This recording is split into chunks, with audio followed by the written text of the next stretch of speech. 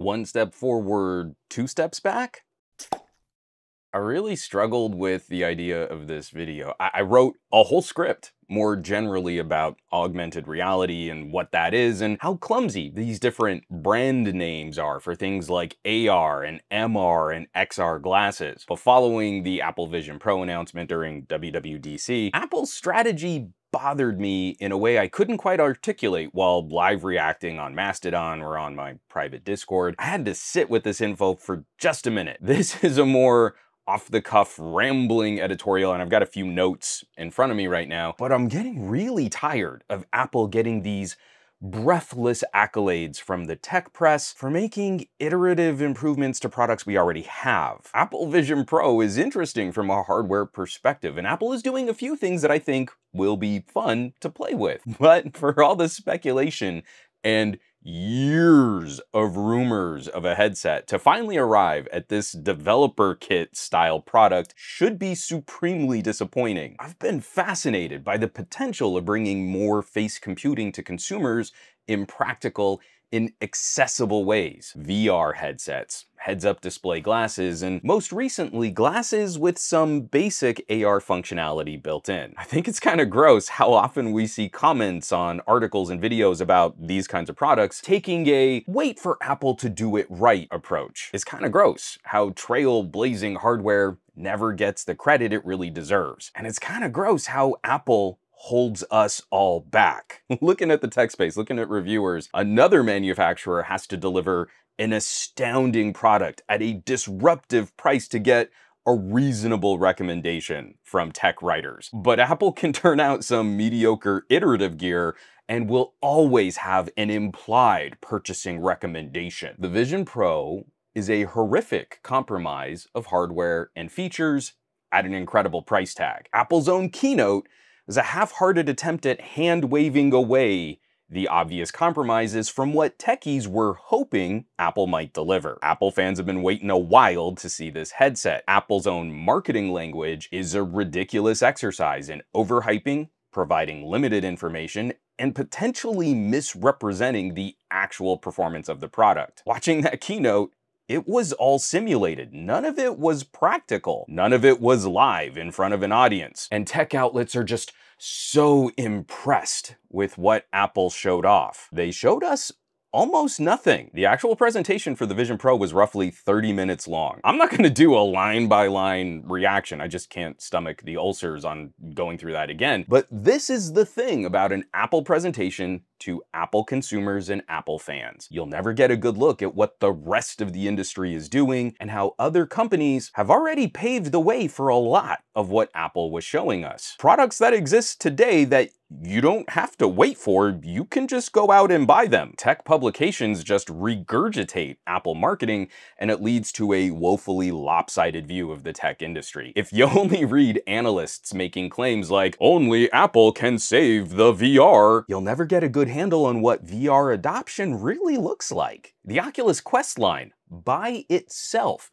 is selling slightly behind the estimated sales numbers of Xbox consoles. If we were ranking home gaming hardware, the Oculus Quest by itself would be the 4th place console in the market today. We don't need Apple to save VR, but we do need tech reviewers to type how many Oculus Quest have been sold into Bing chat. And from the consumer side, if you've been waiting for Apple, you've missed out on roughly 8 years of fun experiences across VR and AR and these new wearable screens. Shifting gears here for just a second, we have to acknowledge the father of true wearable augmented reality. I was in the audience for the original HoloLens reveal. We got to see a demo of that in action.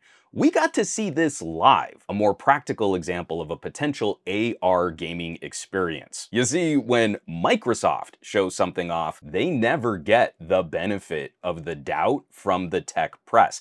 They actually have to show stuff. Every other company is graded on some idea of merit. Apple marketing is never questioned as directly. Apple will always get the kindest interpretation of their PR and their marketing claims. The same press glowing over Apple's simulated Vision Pro demonstrations would have savaged Microsoft if they showed off a simulation of what HoloLens performance might look like. Because even the outlets putting out headlines like Vision Pro's eye-watering prices are still largely reinforcing the idea that only Apple should be allowed to launch a premium, expensive, first-generation product. It's an implied confirmation of the reader's bias that Apples are worth it and just work. But I digress. Back to the HoloLens, I've played that robot bug hunting game. It's a little clumsy, but it's really good at demonstrating actual room tracking. What Microsoft is showing in that keynote was not fake. You can grab a dev kit and play it yourself. Now here's the kicker.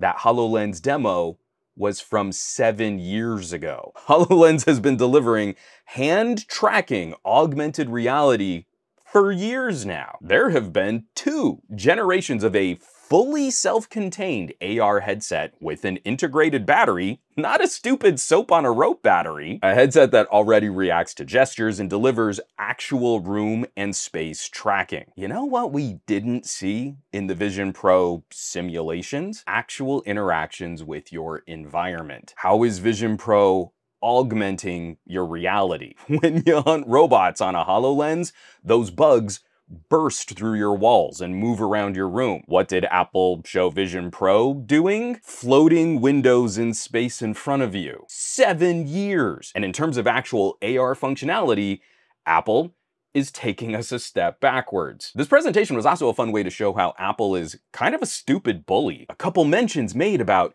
hand tracking magic, while saying things like, you don't need bulky controllers. Who are they talking about? Are they talking about HoloLens? You don't need controllers for HoloLens. They have to be taking a shot at virtual reality, and why take a cheap shot at VR headsets? You know, those outlandishly expensive VR headsets that cost less than a third of what Vision Pro is gonna cost. Apple's making a really dumb emotional appeal to an audience that likely doesn't understand AR and VR experiences. They're miseducating their customers to their financial benefit. What they're hoping is if you're a fan of Apple, you're nodding along and saying things like, yeah, Apple got rid of that clumsy hardware. Except the competition isn't clumsy. Again, if it's AR to AR, Microsoft cracked that nut years ago. But if you're looking for immersive entertainment like games, how are you gonna play most games? Like, does it never land with those Apple fans how mean-spirited that criticism from Apple is, and how it shows how little Apple thinks of their actual fans, that as soon as they show someone using a Vision Pro to play a game, the user is holding a controller. Why would you support a company that thinks you're that dumb? You spend $3,500 on a Mac, you wear on your head, but how are you gonna play Beat Saber, or Thumper, or Tetris Effect? The tech press is going to crown Apple hand gestures the winner, ignoring the practical uses from VR and ignoring the fact that Microsoft has been there for a while now. Apple stories get clicks and views, so those press outlets know they'll make more money, confirming the bias of Apple fans. And those fans will never understand the amazing experiences they're missing out on. Years and years of rumors about when this headset would arrive, and the smug tone from pundits and reviewers, maybe don't buy a headset today, wait for a better product, or Apple will be late to the game, but they'll do it right, they'll do it the best. And it sucks because I know some people like that, and those people would have enjoyed the actual products that are out now that people can buy. But they keep waiting for some kind of magic unicorn science fiction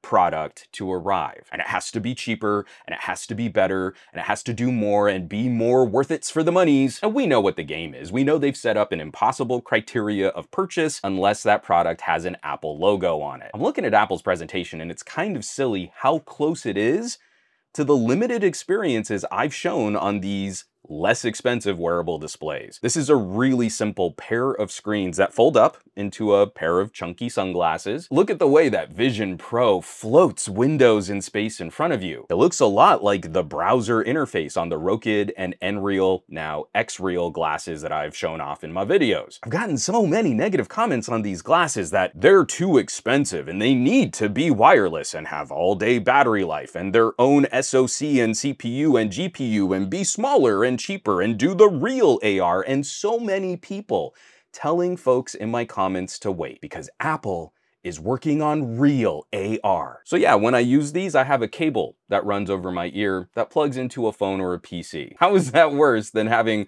a stupid cable run to a battery that has to live in your pocket? A battery that likely only runs that headset for maybe 2 hours, while a phone and these glasses can run for a lot longer. Oh, but Apple can copy your MacBook screen to your headset. You can use 2 computers to simulate the experience of using 1 computer. Okay, I guess? So I doubt you'll want to use it wirelessly far away from your computer, especially if you're out in public. So if I'm staying pretty close, I could also just plug these glasses into my PC and either screen share, extend my desktop, or turn my PC screen off for privacy. I'll give you that it's not nearly as flashy. It's way less techie sci-fi cool, but it kinda does the same thing. Oh, but you can watch movies on an aeroplane, which you could do with an Oculus, but why would you want to do that with a bulkier headset? Do you regularly see people flying with VR headsets? If a good screen for travel is what you need, these glasses are far more pocketable. Like,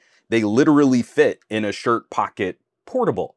And your phone battery, or your tablet battery, or your Nintendo Switch battery, or your laptop battery, or your Steam Deck battery will last longer than the Vision Pro. The Vision Pro is certainly going to be fancier. It'll definitely have nicer, higher resolution displays. I think it'll have a better field of view than these consumer face displays, but we don't really know yet because Apple doesn't really share useful data on their products. They simulate a grand experience in their marketing, but this wraparound rendering is almost a lie when you consider how VR actually works. Apple hopes we won't notice how lean their information really is. It's all emotional hype appeals and putting down their competitors. But even giving Apple all of those hardware wins, it's shocking to me how close the practical experience is today on these glasses when paired with a premium phone or a PC, and these cost 1/10 the price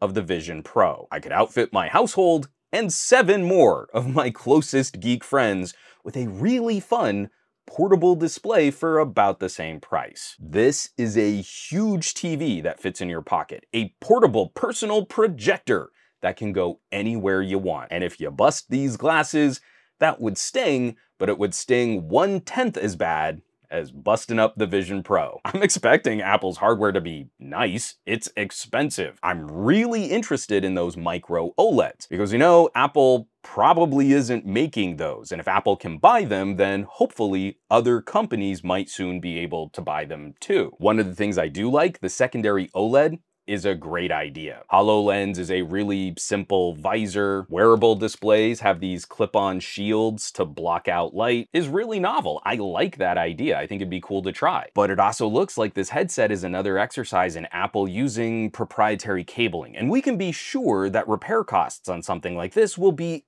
absolutely insane. And it's just kind of dumb. I mean, Microsoft figured out how to put the battery in the headset 7 years ago. There is no defense for that on the Vision Pro, and you're a hypocrite if you're defending that design now today. We all know Apple fans have savaged similar compromises on competing products. I hear it all the time with wearable headsets that need to plug in a cable. I have to laugh to keep from crying. All the people that are going to pretend that it's okay on an Apple product. But it's the first gen, and Apple will make it better in the future. Microsoft figured it out. Oculus figured it out. We need the tech press to review Vision Pro just as savagely. There should be an immediate tone in Vision Pro commentary indicating that no one should buy a compromised device like this until Gen 2 or Gen 3 when they work all the bugs out. Maybe it's okay for a couple developers who like garbage, but even they should really wait until Apple can deliver a more refined Vision Pro Gen 2. How many times have we heard that kind of astute criticism in other brands' products in our tech reviews? Because my closet, right over there, has become something of a graveyard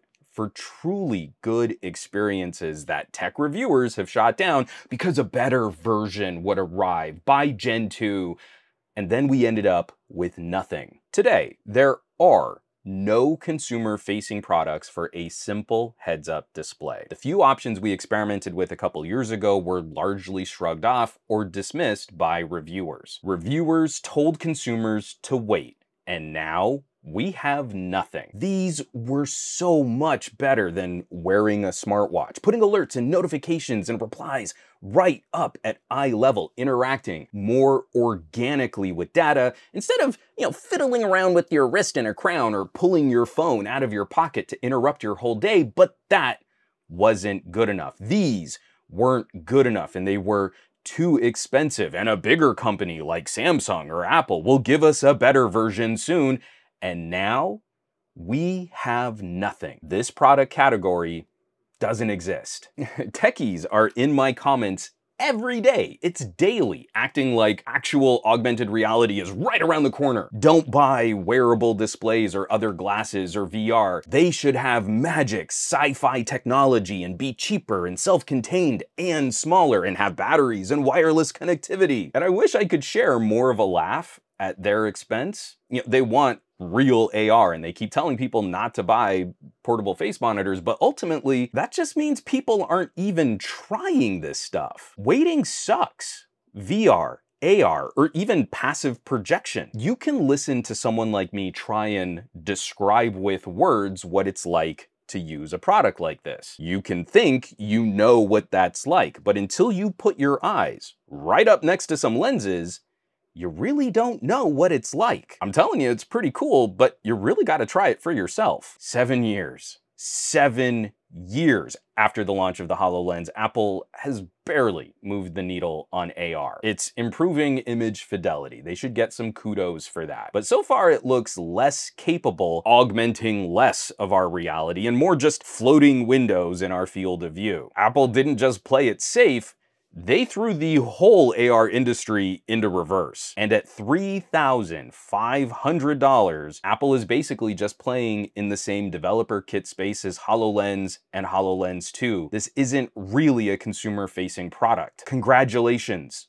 You waited. You ignored real, fun experiences you could have been playing with for a while now, and you still have nothing. Your dream of owning a sleek pair of glasses to do AR at consumer-accessible prices is still years away. I'm going into my 3rd generation of these inexpensive face displays, and I'm having a blast. From the evolution of the original bulky Sony cinema headset to these new portables, I like this ride. The first pair I tried were pretty good, and they've gotten better and cheaper every year. From where I am today, I can buy 6 more pairs of glasses before I'll match the Vision Pro price tag. I wonder where we'll be in 6 years. I just can't shake that disappointment. As much as I ruthlessly despise many of Apple's business practices, there's still this hope that they will be my nemesis company. It's fun having a nemesis, but increasingly it's just so much hype. I want them to deliver the magic they advertise, and then